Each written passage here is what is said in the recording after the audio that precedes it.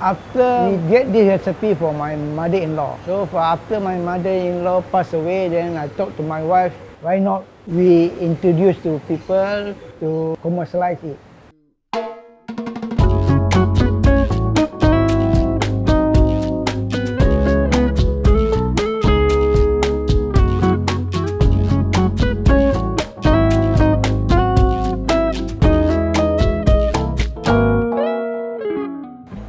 Hi, my name is Muhammad Musyid bin Mahat, and this is my wife, Junaida binti Ismail.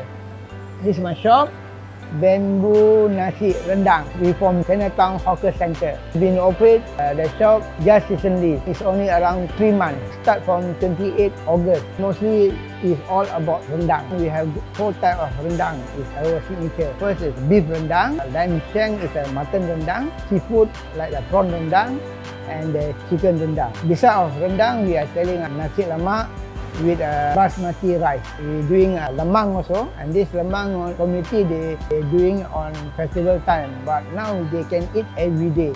Just order, then we cook for them. We panggang lah. We bake the lemang with the bamboo. Our specialist is rendang. That means our rendang, we cook our rendang in the bamboo. Last time we never commercialize it. It's for my mother-in-law. When during Hari Raya time, she cook the bamboo, put the bamboo, the rice, the rendang, everything. When I see my mother-in-law make, it's so authentic. So I try to commercialize it. People see it's new for them. It's a new culture, especially in Chinatown.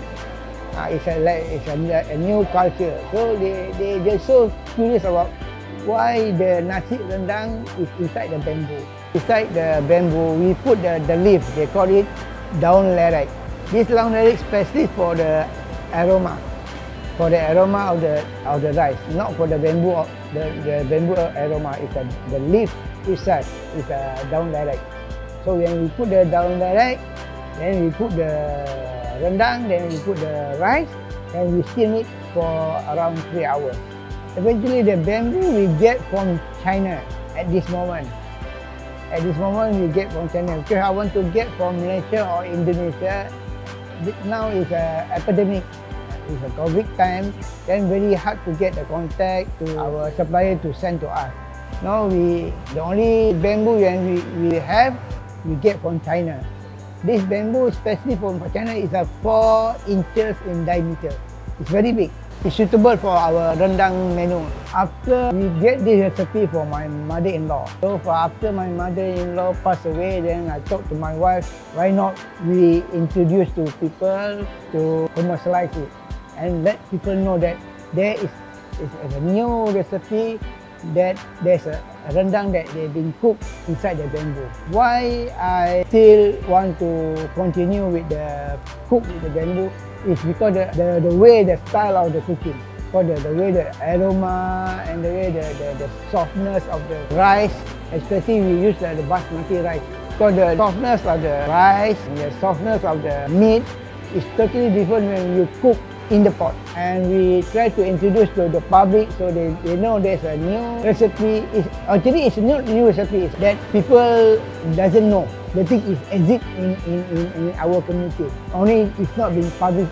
So we introduced it down here, especially in Chinatown. Like people say it's an exchange of culture. So they know when they see the Malay only, they say it's a nasi padang or mi soto or mi rebus. When they see this new type of authentic cooking, they feel very curious. So they want to know, is it's from Indonesia, from Malaysia, or from Philippines, or from Thailand? I said no, it's from local, Singapore born. It's a local, but it's only cooked during our Hari Raya time only, our festival time only.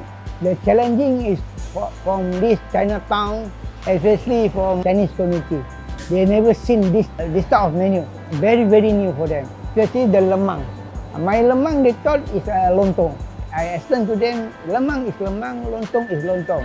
Look like the same, but not the same. And then the cooking inside the bamboo, for them, why not just nasi rendang only, then just eat only? No, because of the taste, the aroma and the texture. It's totally different. Our lemang also, people don't know that we bake the lemang in our stall here. And then it's good for the Chinese to know there's a variety of Malay style of cooking. So I'm also happy very happy when they come to know and they bring their friends just to get the taste and knowing about the lemang. Firstly, I'm very proud of my mother-in-law. She introduced me this bamboo Nasi Rendang.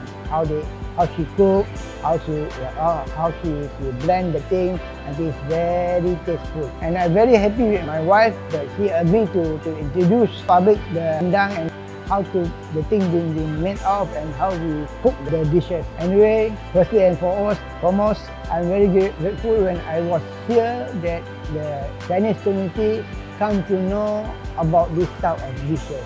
It's very authentic for them. And the first time they saw this type of dishes.